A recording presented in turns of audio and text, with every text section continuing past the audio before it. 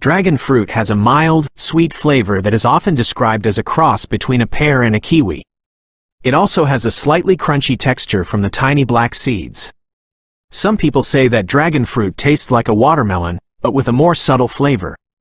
The taste of dragon fruit can vary depending on the variety.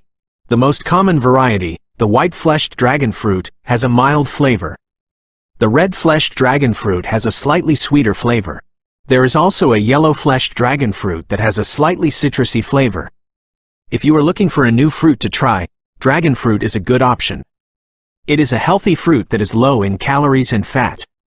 It is also a good source of fiber, vitamins, and minerals. Here are some ways to eat dragon fruit. Raw. You can eat dragon fruit raw, just like any other fruit. Simply cut it in half and scoop out the flesh with a spoon. In a smoothie. Dragon fruit is a great addition to smoothies. It adds a unique flavor and texture. In a salad, dragon fruit can be added to salads for a refreshing and healthy twist. Baked. Dragon fruit can be baked into pies, muffins, and other desserts. Grilled. Dragon fruit can be grilled for a unique and delicious snack. No matter how you choose to eat it, dragon fruit is a delicious and healthy fruit that you are sure to enjoy.